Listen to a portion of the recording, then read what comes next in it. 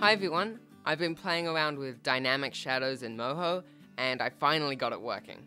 So I thought I'd share with you what I came up with. My rig is relatively simple. You have to define the light vanishing point, or the light source, and the corresponding shadow vanishing point, or the point directly below the light source that intersects with the floor plane. As the light source rises off the ground, or away from the shadow vanishing point, the shadows get shorter, and vice versa.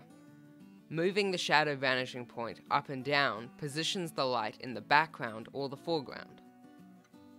In this first example, the light source moves around and the shadows react dynamically.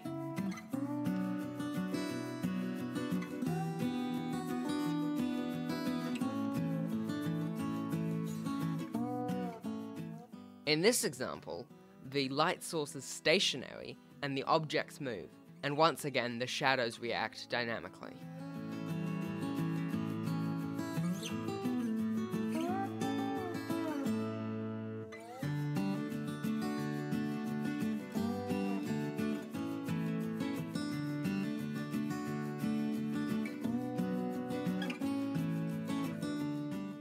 Also, I gave the light source's Y position some noisiness to simulate the turbulence of a campfire.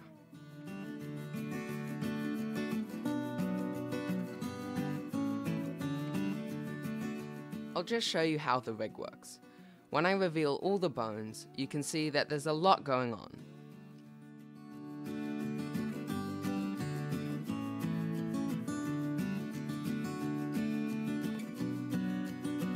Each object with a shadow has 3 bones. One base bone with independent angle or ignored by inverse kinematics checked.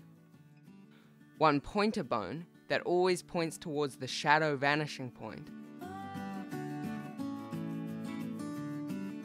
And parented to that, and facing in the opposite direction, is the shadow bone. To control the length of each shadow, there are several bones stretching from off-screen to the light source. One for each quarter of the screen, as well as one for each moving object, with the X position copied from that object. But also, the bone's Y position is copied from the shadow vanishing point. These bones define the length of the shadow bone. Here, I'll demonstrate the idea by adding another object with its own shadow.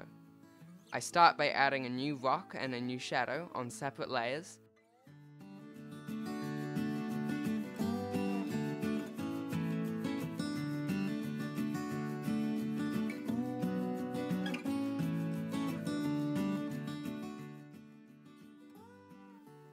Then I add a base bone and set independent angle or ignored by inverse kinematics to true, so that it doesn't rotate with the pointer bone. Then I add the pointer and shadow bones, making sure that the shadow bone is parented to the pointer bone. I then make the pointer bones target the shadow vanishing point.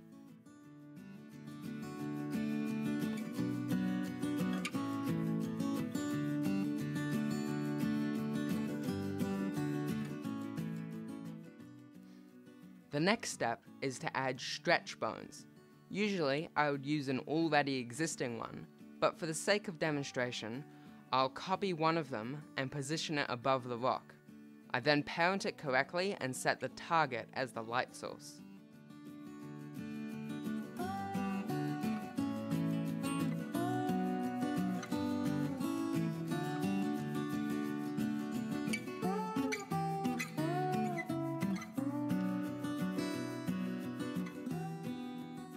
The final step is to copy the scale from that bone to the shadow bone of the new rock.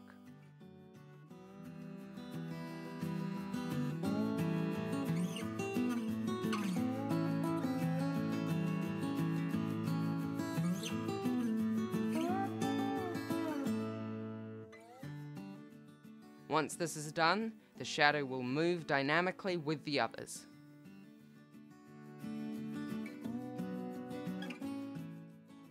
Hopefully this was useful. I'm quite excited that this worked, so please let me know what you think.